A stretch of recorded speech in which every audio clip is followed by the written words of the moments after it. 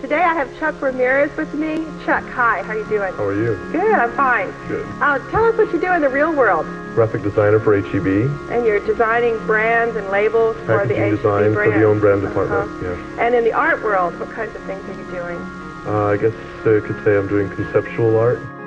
Chuck made overlooked things, lowbrow things perhaps, desirable. Chuck loved San Antonio. Chuck loved art. Chuck loved beauty. Chuck loved being loved. He had just been diagnosed with HIV. It gave him this other kind of strength, I think. I started to live after I found that I was HIV positive. He was working at HEB, but it just wasn't what he wanted to do.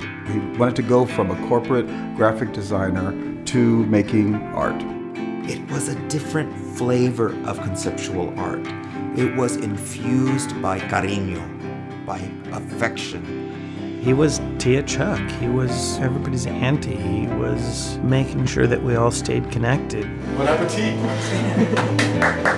To be the one who cares for everyone, to be the one who provides things for people, to be the one who sees the beauty in things would get to him. He was drunk, and he would do some silly stuff when he was having a little drinky. He says, "Oh my God, you gotta come over and take me to the hospital. I'm just bleeding all over the place." I've connected to mortality a couple of times. It's interesting that that does come across through the work. I'm kind of interested in the aftermath or the refuse or the debris or the detritus of what we leave behind.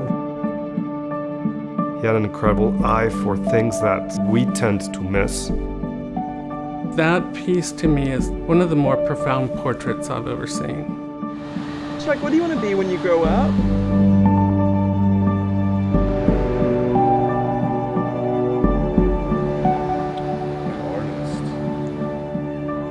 Viva Chuck! Viva Tia Chuck!